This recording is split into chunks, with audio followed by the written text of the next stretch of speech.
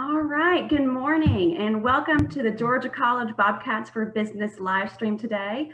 It is called Too Much Togetherness, and we are so excited to have a proud alumna join us today. Her name is Celeste Orr, and Celeste Orr owns a company that offers workshops, groups, books, and coaching for moms who dream of having deeper connections at home and living a life full of big family adventures. And Celeste and her family have certainly done that. Celeste recently just published a book, recently as in last month. It is entitled Togetherness Redefined, Finding a Different Kind of Family Togetherness. It's available on Amazon, and we are so excited to have her join us today. We're going to talk about navigating homeschooling, hybrid learning, a phenomenon called world schooling, and basically learn how we can support our students in their current mode of learning, whether that's in person or hybrid or completely online, and also how we can prepare to transition them to any other modes that might come their way. So Celeste, welcome, and what do you have for us today? Thank you so much, Kate. It is so good to be here, and I'm a very proud alumna of Georgia College and graduated in 2003 with a sociology degree, and then earlier this year finished up my MPA. So I'm so excited to be here. Thank you for the invitation. I'm so excited also because I get to talk to parents, which is my biggest passion these days. So I've been a homeschooling mom since 2009 when my first wild son hit preschool age, and we didn't know really what to do with him. So we tried homeschool, and we had the help of actually a local curriculum writer in Twiggs County, Georgia, Alpha Skills. They helped us get started in our homeschool journey, and we've been homeschooling ever since. We fell in love with it, and 7 years ago we decided to sell our home in Milledgeville and move into an Airstream travel trailer, and we have seen 48 of the 50 United States since then. So homeschooling and working remotely have been my life for since 2009. So you were certainly prepared for the pandemic. A little bit. It's still been difficult, I'll say. So I wanted to, jump right in, and I have a few strategies that really have helped me deal with homeschooling and working remotely. And then also, when the pandemic hit, it was difficult, for all of us. So whether you are, whether you've chosen traditional education or home school, whether you travel or you do some combination of both, I think I have a few strategies, hopefully, that will encourage you and help you. So I'm just going to jump right in. When Kate sent me the question, I really just smiled a big, huge smile, because that is the question on all of our minds. Are we having too much togetherness? Like, is this really dangerous for our kids, our marriage, their education, ourselves personally? Like, is this okay? Or is what we're doing okay? And so for the past 11 years of homeschooling, I've had that question in my mind every day. Every person who takes on something new, different, out of the box, they question themselves, and I'm right there with you. So my answer, though, came immediately. I don't think we can ever have too much family togetherness. I know not everyone will agree, and I'm really okay with that. I love dialogue about that, but I really believe in the power of parenthood. I have had the privilege of working with parents in all sorts of socioeconomic backgrounds, all sorts of places where they live, internationally and in the US, Georgia, and other states. And I really see a spark in every single parent when they really just love their child and they want what's best for them. So I believe in that spark, and it's my passion to really do all I can to help every single parent give their child what they need. And a large part of that is believing that we can, So a lot of times togetherness, when it seems sticky or not really working, when school at home seems so difficult, really what we need to do is redefine togetherness, redefine what we're doing. And so I've got 7 strategies. I'm not going to teach class, but I'm just going to share a little bit. So I'm taking notes. So go ahead. Yeah, and I will have links for you guys afterwards. We'll be able to share some links. All of this is online. So if you want to take notes, that's so cool. But if not, you'll be able to read about it. So, okay. My first tip is relationships first. So you may be a teacher right now. You may be a cheerleader for your kids. You may be their homeschool helper, homework helper. But first of all, you're their parent. You're their mom, dad. You are their grandparent. We may have some grandparents online today, and that's what you are first. So something I've learned over the past 11 years is kids are going to learn. You can't stop them. You absolutely cannot stop them from learning, but relationships don't come automatically. That's what we have to be intentional about. And so a lot of that is going to take sacrifice to be someone who is a family loving person. It may take sacrificing some sleep. I talk a lot about blowing up that schedule that we have. In our mind, someone told us that the day begins at 8 a.m. and it ends at 5 p.m. But actually, I think the opposite is true. Your day can begin at 5 a.m. and end at 8 p.m. I really can't tell you how many days I start working at 5 a.m. and then my kids are teenagers right now, so they don't wake up till, 9 or something. So I've worked 4 hours before they ever get up. And then sometimes we're still doing school, at 8 p.m. So don't be afraid to make the sacrifices you need to make your relationship first. So I will say really quickly here too, sometimes that means like even in your other relationships. So, even if you have friends who don't understand the time you need to be with your family, if you have something going on that really isn't helping you be a family first kind of person, let it go, even as painful as it can be. Okay, so that was the first one. The second one is reading is our first priority. So, when you find your flow, when you set your schedule and you get into your day, of like working, schooling, helping, all of those things, something's going to need to fly out the window. And Absolutely. All I can say is don't let it be reading. So when I know that my kids are, picking up a book that they're so interested in, I know I've won, So research says that kids who read and are read to, they're the ones who are the most successful in college, in life. Those lifelong learners, those are the ones who are going to see success. So when you throw things out the window, don't let it be reading. All right, number 3, foster curiosity above standards. So I'm one of those homeschoolers who I'm a big fan of the core curriculum standards. I'm a big fan of, testing our kids, making sure they're staying on level, whatever that level is. I'm a huge fan of teachers, and obviously I'm a huge fan of regular education, right? Especially liberal arts education. So at the same time, though, I want my kids to be curious.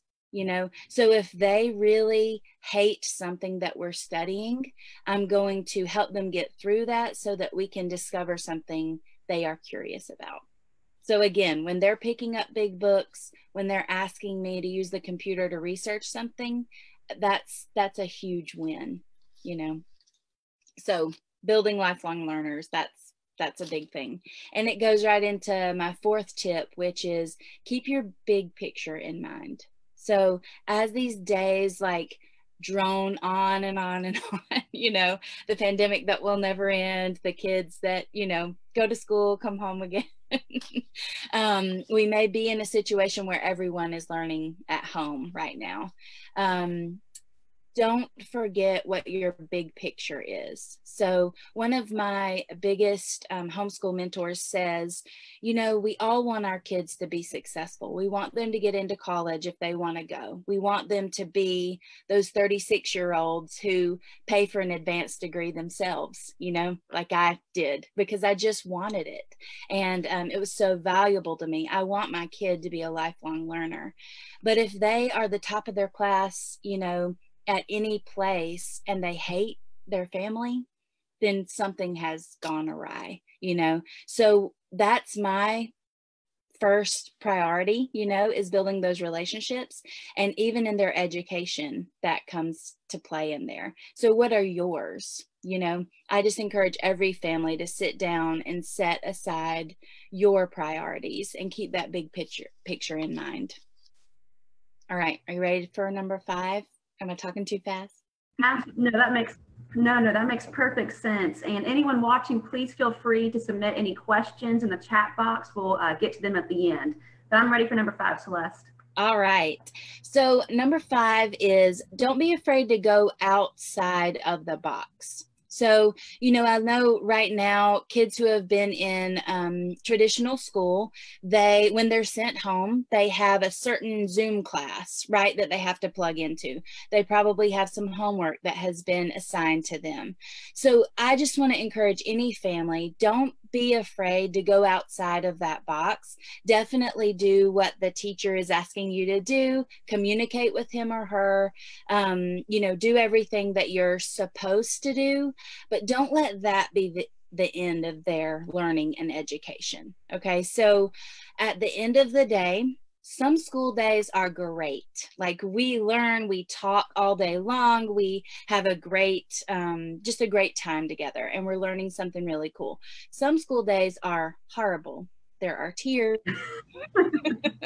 Mama didn't drink enough coffee, you know, all that kind of stuff.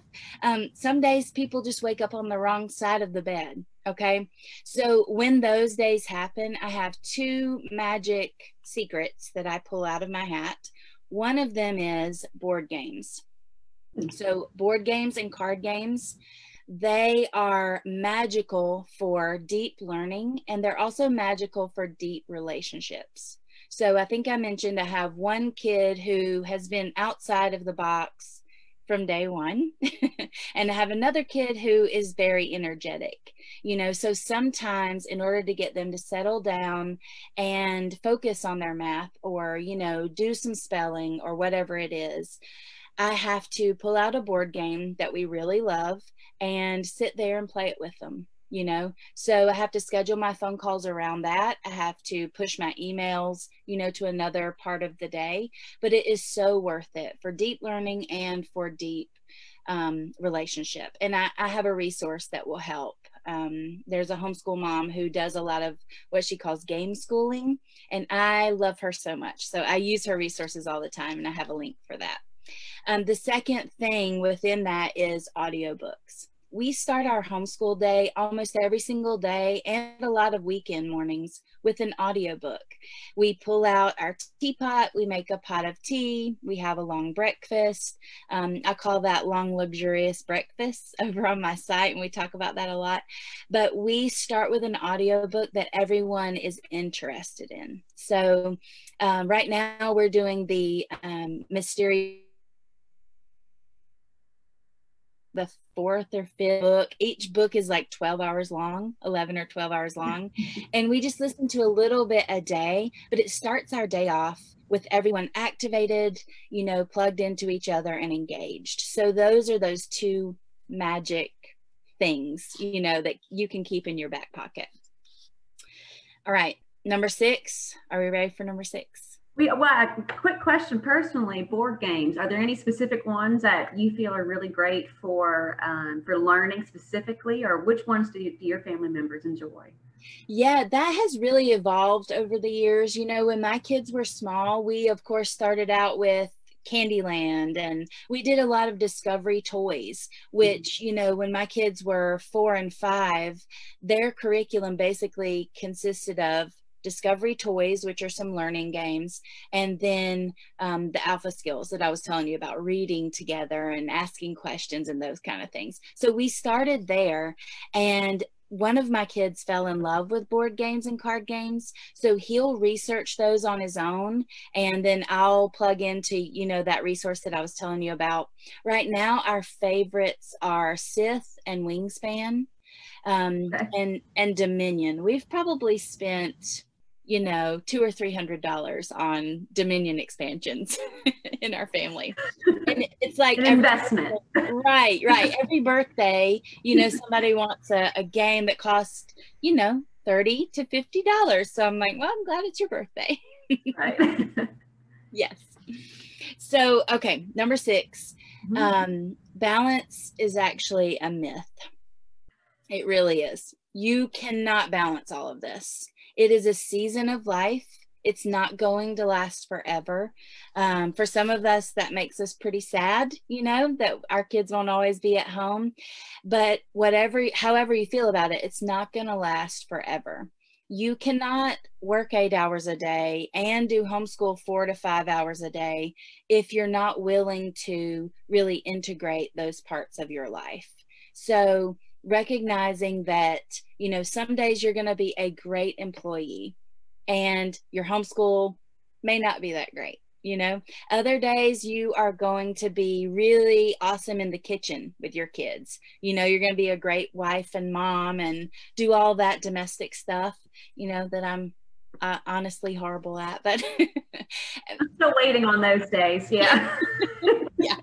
Thankfully my husband cooks sometimes for me. So, but other days you are really going to rock the whole helping with school, helping with homework, that kind of stuff. So just recognize that we're all humans, and that happens for everyone at work. That happens for every single teacher. Some days they have a great, on point day, and other days they don't. So just recognize that happens for all of us. Trying to balance it all like little tiny plates, it's not going to work, And your kids want you. They want you believing in yourself. They want to see you believing in them, So if you're trying to do all of that balancing act, it's really not going to work. So give yourself some grace. And the last one is simplify. Whatever you're doing, make it as simple as you possibly can. Like shave off all of that extra stuff. So this is where those of us who have chosen to homeschool or unschool or world school our kids, we get so overwhelmed because everybody has a resource to share. Everybody has a way that it should be done or it can be done. So I get to reading that stuff and I feel horrible about myself. We all do. But I think the key is to really, really simplify and to take what works for you and just put the rest aside, or even just delete it from your email, let it go. And I have a resource for that too. It's a book called Simplicity Parenting. So if you tend to struggle in that area like I do, you order too many books or you have too many games or whatever, I really recommend Simplicity Parenting. It has really changed the way that we do a lot of things. So that was it. Those were the 7 tips. And overall, just a big encouragement for parents. I believe that parents are really leading the way these days, and they have the potential to always do that. Lead the way for their kids in life, in education, in everything. And, we're in it together. So that's it. Those are great points. And we actually had a comment. It's refreshing to know that this daily grind, this stage won't last forever. And balance is a myth. We are all very human. And I loved your point about simplify. During COVID, I was astounded, and happily so, that there were so many resources, but it quickly did become overwhelming. So I think you're dead on about finding what works for your children at that point. So I invite anyone to chat in any questions. I have a couple questions that we would like to ask you. Okay, so say a child is in one particular mode of schooling. Say they are in the classroom with masks on today. Say next week they have to go sent home full time. How do we transition our children to such a different mode of learning? Yeah, I think that's a great question. I think keeping them in a schedule, or, you know, whatever they enjoy and what they're used to. You know, if they really thrive on having a to-do list, okay, I do math at 8, I do reading at 9, I do science at 10. If they love that, if that gives them security, keep it at home. You know, ask your, you know, for those of us who work at home, just communicate with your boss and ask them if they're willing to have that flexibility to allow you to schedule your meetings around what your kids need, you know. And my second tip would be, you know, beyond the schedule and the flow, and if your kid doesn't like that, you know, if they like to do things differently when they're at home than they do at school, do that. Just ask them, you know, no matter their age. I bet they have an opinion. But my second thing would be really to engage with them and make it fun. You know, we can't always put aside our work and just be there for school, but when we can, I think it, you know, something magical happens when we do that. I've found that 30 minutes of that kind of engagement will give me, you know, 3 hours of free time to work, because they'll be engaged and they'll be able to go further without me there. That's a great point, because I know for so many of us, working from home and teaching has had some wonderful moments and some very hard moments. And I know many of us have relied too much on screen time. So I suppose an alternative, well, in addition to screen time, is try to go ahead and get in that core one-on-one time, and then perhaps they're more likely to let you work.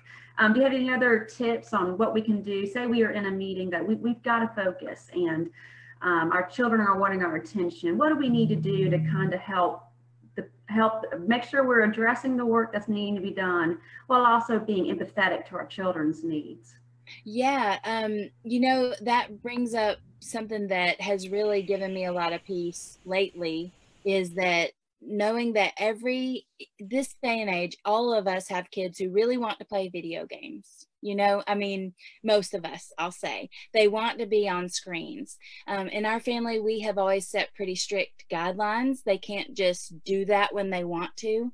But they always push, right? They always look for when you're in a meeting or when you're on a phone call, and then they want to sneak it or like ask for your attention, and they know you can't give it. So they, you know, use that as their screen time.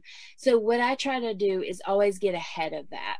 I always try to plan ahead and think of something that is such an exciting alternative for them that they're not thinking about their screens, you know. So again, it's back to that communication. You know, if I find them doing that, I say, listen, do we need to take some time off, you know, because it seems like it's really taking over your mind? Or are you okay playing it from 6 to 8 every night? Or are you okay playing it from 7 to 8 every night? You know, what is it that's going on here? And then once they make that, you know, we have that conversation, I say, okay, well, right now you can't do screens. So would you like to do Legos, or are you happy to research this topic or whatever? Again, mine are teenagers, so they can research things. You know, what would you like to do? So I give them an alternative, A or B. I don't just say, all right, I'm busy, go play.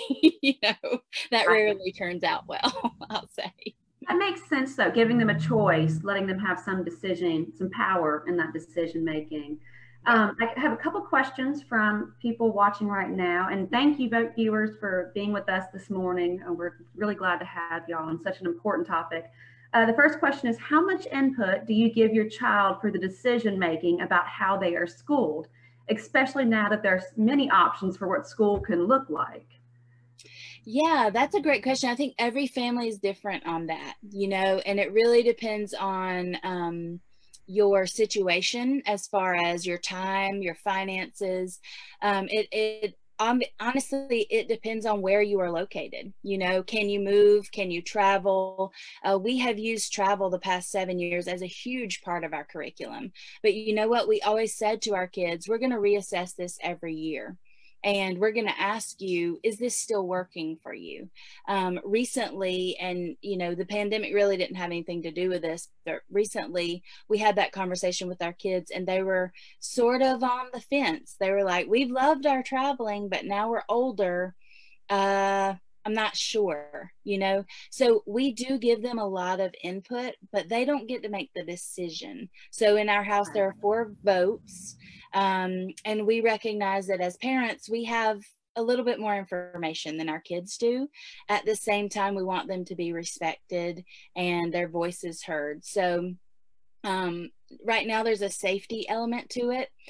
We always told our kids, at whatever time that you want to start classes at the high school, at the middle school, at a community college, we want to make that happen for you. So we believe in that. We believe in that track of education, and we're going to do everything we can. But right now there is a safety measure. So I would say it really is a conversation. I try to give my kids a voice all day, every day. But it is a dialogue. It's no one in our house gets to make, that one decision themselves. And that makes perfect sense. And the learning while you're traveling, I know many parents, we take our kids on vacation and we try to run by a museum or a national park. What are some tips for teaching while we're traveling? I mean, because traveling is fun, it can be a little stressful. So how do we immerse learning throughout? Yeah. That has been such a learning journey for me to figure that out, because when our kids were tiny, and our youngest was born in Australia, we moved over there when our oldest was a baby, for my husband to go to school. And when we came home, and got back into life in Georgia, and then we realized we wanted to travel, but all of our family vacations were like, we were fighting over ridiculous things, like we were really, like turn left or right and we're fighting about it. Okay, that cannot be full-time travel. We can't do that. So it really is a different way to think about travel. And museums, you mentioned, are a huge thing. Obviously right now they're not, but national parks have been our go-to. So I encourage, on my site, on togethernessredefined.com, I always talk about, find what your family's thing is. And here are some ideas of what has worked for my family, what's worked for a lot of other traveling families we know. But at the end of the day, you find what your thing is. If your thing is baseball, you might travel to different baseball games all over the country, and you can learn about the history of each city while you go. There are a million different ways to educate our kids, through travel and through experience, even without travel. But I will say, for Georgia, for anyone listening from Georgia, we are a huge fan of the Georgia State Park System. They have been, we spent our first year and a half of travel living and working in the Georgia State Park System, and they have amazing education programs just in their nature centers. Like, you could spend, ages just doing that within your home state. That's a great tip, especially when, so many of us are trying to find economical decisions. And I think most state parks are free or, very, inexpensive options. So we have a couple more minutes for questions. So last chance to type in a question. I have one that I know of. Is Simplicity Parenting a book by Ken John Payne? Okay, great. So we're going to post, Celeste will post the link to her website, her book, the Simplicity Parenting book. And this live stream is also going to be hosted on Bobcats for Business, such as bobcatsforbusiness.com. So Celeste, is there any last takeaways that we need to go before we try to hang in there during this parenting pandemic? Yeah, for sure. I will just mention that I did a podcast about the Simplicity Parenting movement. It really is more than a book. So I did a podcast about that, and I'll post that link. Also, something I forgot to mention, which I can't believe I forgot it, but libraries are, someone said this and I've just taken it on. They are the treasure chest of every community. Your public library is free. You go there and, you know, right now, a lot of them across the country are closed, but they have, a lot of them have curbside pickup, you know, and you can order your books online and they will put them out there in a bag and you pick them up and bring them home. As someone who is trying to keep their kids busy and off the screen, you know, without the library, I really don't know how we would have survived. I mean, we cannot afford that many books, but they have so much more than just books. They have programs, they have free language learning, free, like a lot of them have Mango where you can learn foreign language. And then they have a little state park pass that you can check out so you can go to those parks for free. Again, I don't know if it's available right now, but like I said before, overall, I really, you know, I really feel called to encourage parents and to empower them, to let them know, you know, these are your kids and they love you. They're looking to you. They want you to be yourself.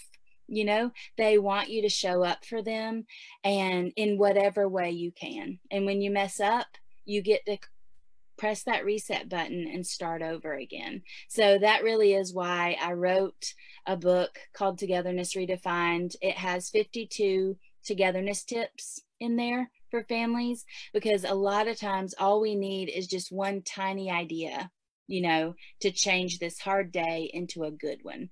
All we need is somebody to remind us, oh, we can roast marshmallows tonight, or we can roast marshmallows right now, you know. So it has 52 of those tips. And then, you know, I also started my own business and do classes and things because I want people to have that stuff all the time. So I have a lot of resources and links and a fresh togetherness tip every Friday on my site for people. So anybody who wants to keep the conversation going, I'm here and I'd love to. Well, I'm inspired. I've got my notes. I've got some things we're going to do when the kids get home. I really appreciate you being with us, Celeste. It's been a pleasure. We definitely want to have you in the future, but please check out Bobcats for Business and Celeste's website and her resources. And we appreciate having y'all here today, and go forth and parent. Awesome. Thank you. See ya.